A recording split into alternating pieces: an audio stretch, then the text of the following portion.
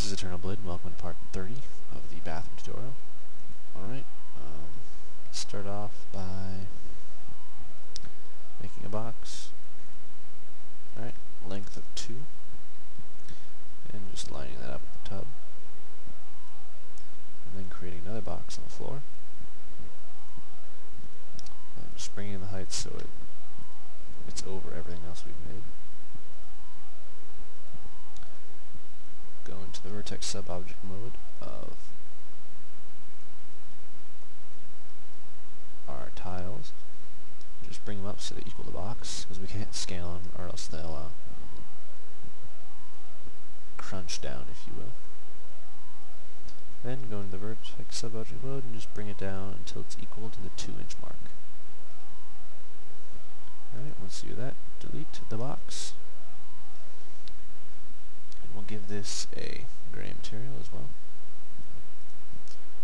and make it black.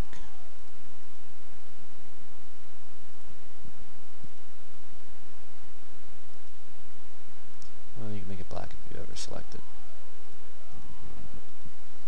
Alright, just take a look here. Doesn't look so bad. Let's do a quick render here. Alright, I forgot why it looked bad. We actually didn't assign it a gray material. So, gray. There we go. Alright, now that we have that done, let me get a few more segments of information. Alright, so, these pieces right here, they extend just before this. Right, and then let's actually see what happens if we loop this. Probably nothing. But it's worth a try. So select the polygon, control select the edges, chamfer, and just chamfer the edge a few times to break it up, and then just let's bring it in right until it touches. There's actually a bit of a gap between them. And let me see about this side. Alright, and then we have to have the crown molding going on this side as well. So, select this little piece of it right here, shift and drag, copy, just drag it into there,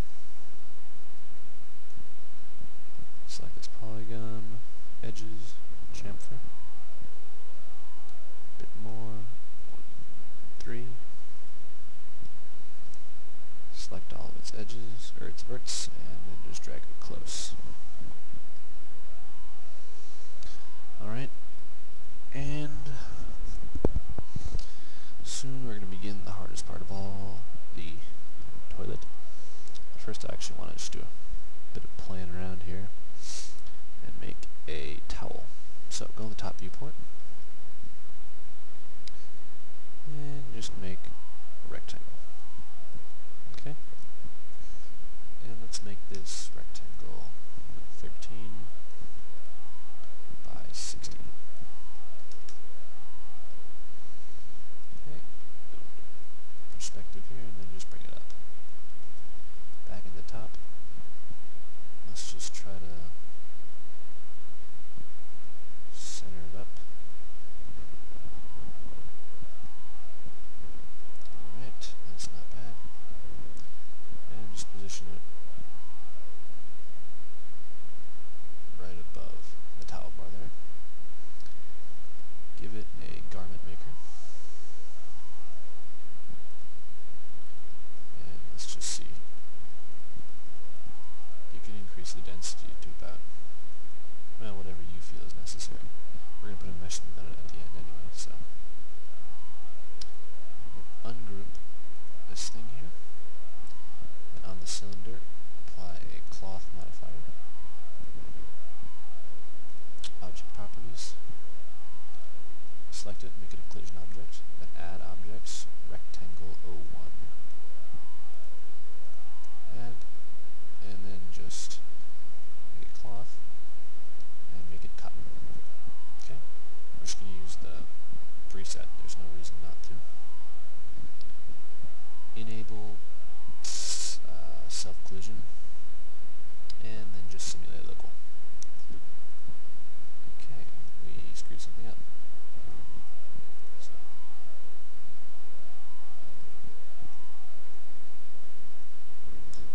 let's see what we did. Stop simulating. So, object properties. Slice it, that's what an object. Cloth. Alright, simulate local. And here we go. So we'll simulate, you can just move around while it's doing this, just let it kind of hit each other, and that's what we'll move in. Alright, and self-collision should have been turned on. But, oh well. Turn it on now.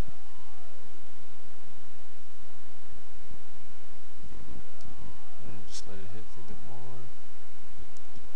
And as soon as it comes out of the wall, stop.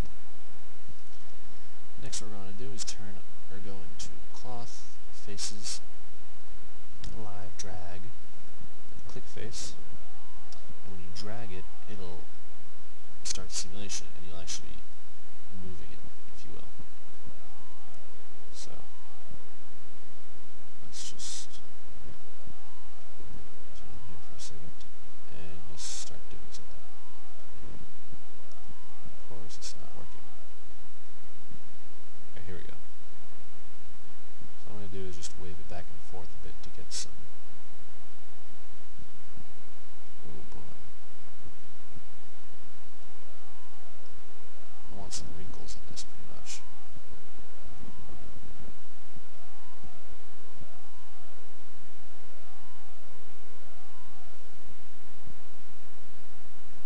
This is a decent way to get it. I'm going to select something from this side here and just bring it out.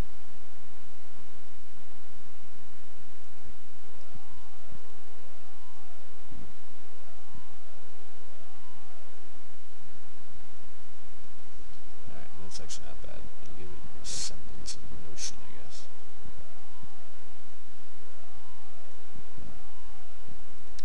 Go to cloth. And let's just see what we have.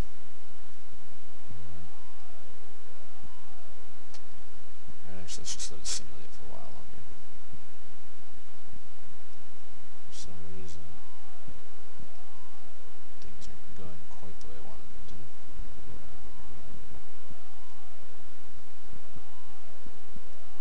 I'm going to turn off self-collision. Alright, stop the simulation, go back into faces, and then just select these bottom ones here.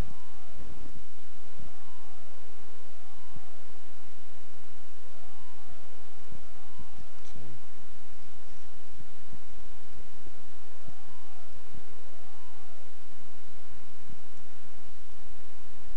And I guess that'll have to do. So convert it into an editable poly. Let's first add a noise. And let's see, we want it to go in what direction? Make it fractal. Not the Y direction, a little bit Y. None in the X. And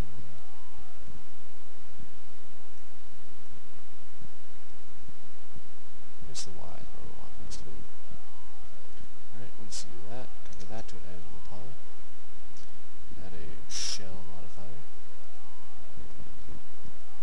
And make it about 0.24. Convert it to an editable poly again. Add a mesh smooth.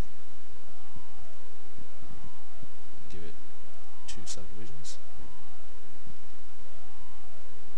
Finally, we're going to want to just drag it down just until it touches there. And effectively only centered